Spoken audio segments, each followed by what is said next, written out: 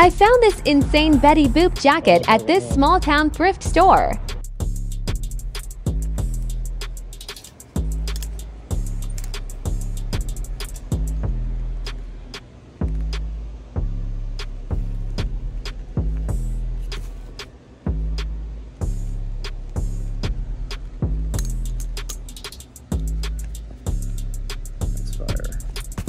Okay, so you guys are probably wondering why I spent $34.99 for this jacket. Well, for one, I've always been big on nostalgic items, especially Betty Boop, because I never find good Betty Boop items. So when I found this jacket at the store, I just knew I had to have it. So now it's time to list this item.